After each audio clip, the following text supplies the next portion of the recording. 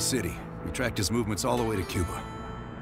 We have to assume Perseus moved the nuke there. Langley believes Castro could help Perseus smuggle it into the US, in exchange for a peek at the hardware, of course. That isn't gonna happen. What's the plan? The last read we have on Hastings came from 30 miles south of Havana. We suspect Perseus is using an abandoned compound there to hold the nuke. They're working under the radar, so expect moderate security. I say we smash and grab. Parachute in, grab the nuke, skyhook out. And what if the nuke isn't there? It's there.